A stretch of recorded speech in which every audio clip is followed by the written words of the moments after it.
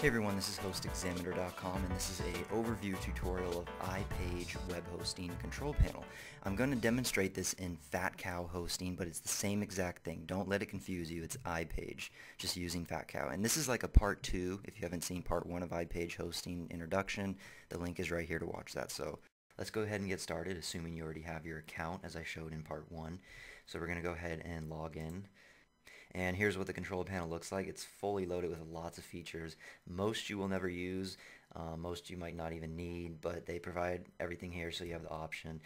So let's go ahead and get started. I'm not going to go too in-depth on everything, just a quick little overview.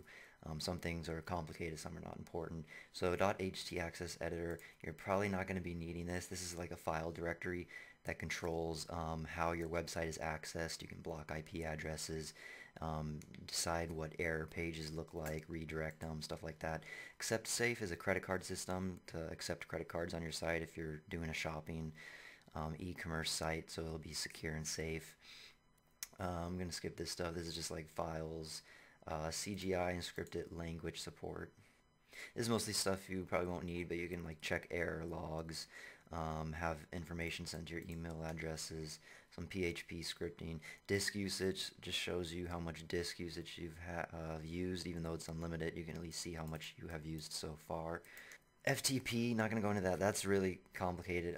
If you're not familiar with it at all, it's file transfer protocol. You basically can use like a third-party program like FileZilla that allows you to upload files onto your server from your computer without having to log into your Fat Cow control panel. It's basically a lot faster, a lot easier to manage if you have big files. It's also great for downloading, exporting files.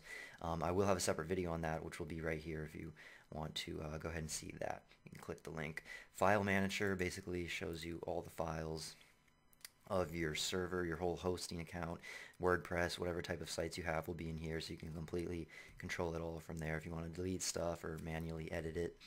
Google services, just stuff like for search engine, AdSense, some traffic control stuff that helps you with your rankings on Google. Here's server information, but most of that is right here on the right on this list.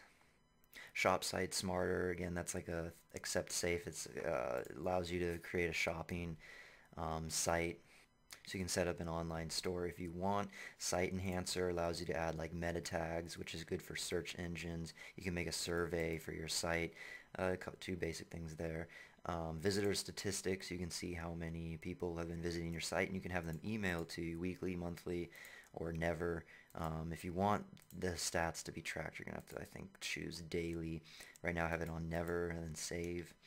Website Creator, this is a way to build a website. I personally recommend WordPress, which I will have a separate video. We'll get to that in a second. But this is a way you can set up a template for your website to get started really easily. Another website builder here, Weebly Drag and Drop Builder. It's really easier. You just obviously drag and drop. It's not as complicated as other forms. So then there's WordPress, another one. This is the one I'd recommend. You can upload any WordPress themes. I'm going to have an entire video on WordPress, so if you want to know how to install WordPress and set up your website using a WordPress theme, which is what I'd recommend, just go ahead and click that link there on the video. WordPress themes by Template Monster. This is some themes you can use. It's basically shopping for themes. There's lots of free ones, but these ones cost money. But there's plenty of good, decent free ones. Another site builder here, except this is actually a mobile site builder, so it does cost money. So again, like I said, a lot of these things you probably won't use, but it's $2.99 a month, and it converts your site into like a mobile version, so people can see it on their iPhone and iPad, which is good because more and more people use mobile devices. And then here's all the email stuff, setting up an email, and I'm going to have an entire video on how to set up your own email addresses, so you can click that link there if you want to see that. This is just going to be an overview, as I said, but you would click Mail Central, and you can also access it with webmail, set up autoresponders here, spam filter, newsletter management. Let's go down to Domain Central. Let's click this. Shows you my current domain, outdoorsteveblogs.com. That was the free domain I got with Fat Cow, because Fat Cow hosting comes with a free domain. And it expires 1 year from now, January 14th, and I can renew it. I could add privacy, which I'd recommend, but it's up to you. So let's go back. You can register a new domain. You can transfer a domain, and if you want to know how to transfer a domain with Fat Cow, I have a video on that too. You can click the link. Cache Commerce, another e-commerce like tool that you pay for and turn your site into a shopping website. Constant Contact is a email newsletter subscription company. You collect email addresses and you're sending out newsletters.